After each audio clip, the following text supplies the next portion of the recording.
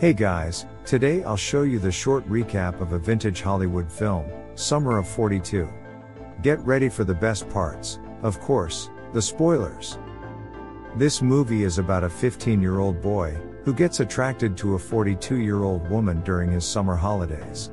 Watch the full video to know how the 42-year-old woman accepts this young man's love, and gets intimate with him. In the beginning of the movie, 3 boys are eagerly climbing on a slope to see something. Soon we are shown a woman named Dorothy, coming out from her house to help her husband, and they start their romantic session before going inside. 2 boys go away, but the hero of the film, Hermie, is so attracted to Dorothy. In the next scene, the boys are sitting on the boat, and discussing something. Hermie finds Dorothy and her husband at that place. Then he sees that Dorothy is giving a good boy kiss to her husband, as he is leaving for the Second World War. Hermie is so happy to see this happening. Sometime later, the boys are having fun on the field, where Hermie feels some hormones spike after seeing Dorothy's clothes.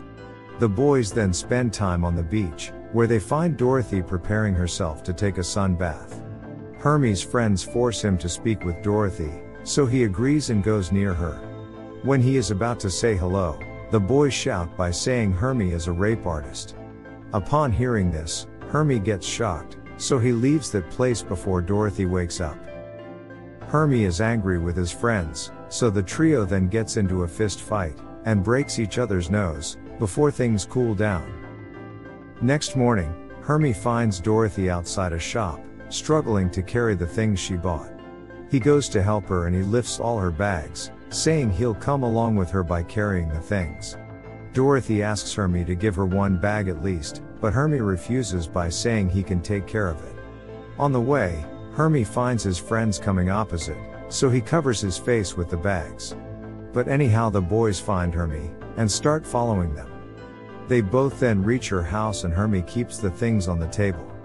Dorothy offers Hermie some money for his service, but Hermie rejects that, saying he did it without any expectations. Dorothy provides a coffee and speaks to him sweetly, which makes Hermie more attracted to her. Once he leaves her house, he finds his friends outside.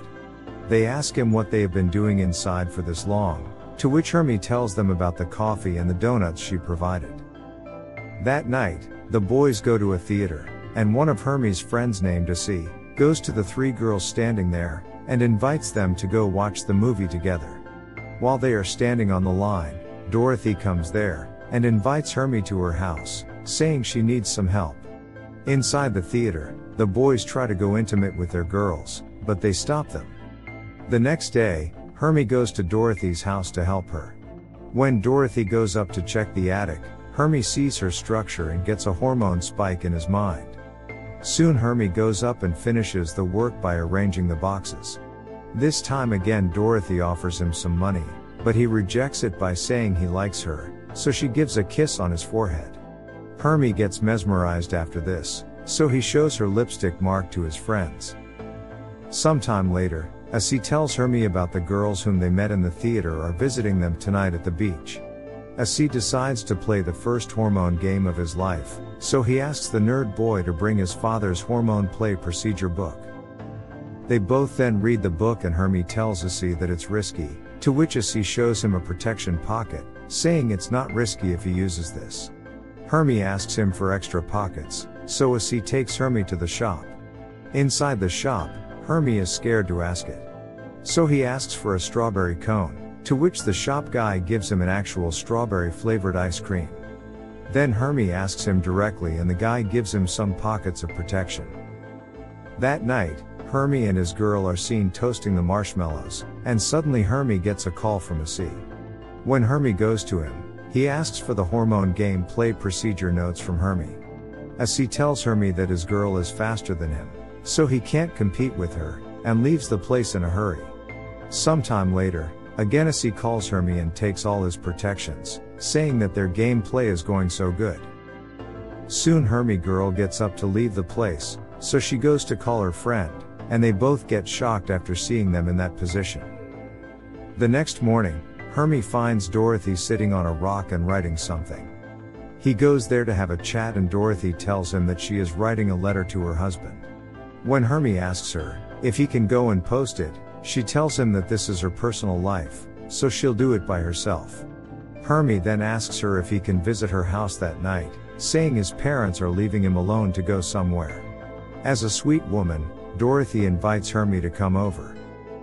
That night, Hermie goes to her house and finds no one inside, so he calls for her. Soon he sees a letter saying that Dorothy's husband died in the war, and Dorothy comes out of her room with tears. She then hugs him as she can't bear the pain and they both get intimate. Hermie experienced his first hormone play that night and feels like a dream. Next morning, when Hermie is thinking about last night, his friend comes to him and he tells that her girlfriend leaves the island without telling him.